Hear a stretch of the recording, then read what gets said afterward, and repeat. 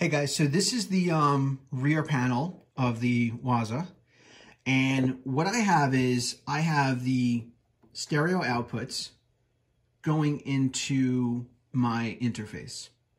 And then I was trying to figure out, okay, cool, how do I get the Yamaha rack unit integrated into this whole setup?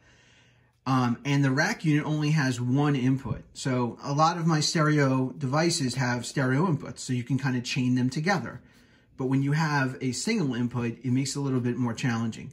So then it occurred to me that there's a mono output. And what I'm doing there is I'm actually sending this into the input of the Yamaha.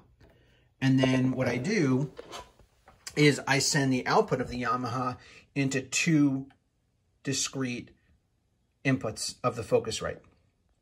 So what I have is I actually have the left and right of the Waza, the left and right of the Yamaha.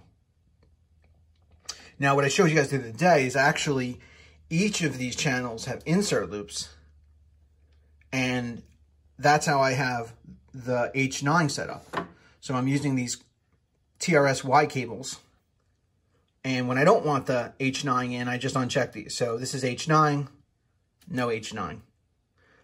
So it's been really fun because I've been able to kind of integrate all this stuff in to my environment. Now, obviously, I could swap this out with any pedal, right? So I could or chain this with, you know, the Boss Dimension C, and I figured out all these things, and it works really well.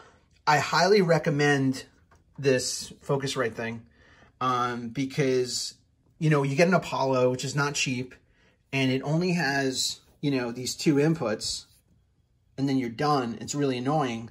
This just connects with one optical cable, and you're good to go. So your Apollo goes from 2 to, you know, 10, whatever. It's really, really awesome, and it's seamless. So within the Apollo console, the UA console, you see all these channel strips. It's really, really easy to use. You know, I only recommend things that are easy to use because I get really frustrated easily, and I would never kind of subject you guys to things that are complicated.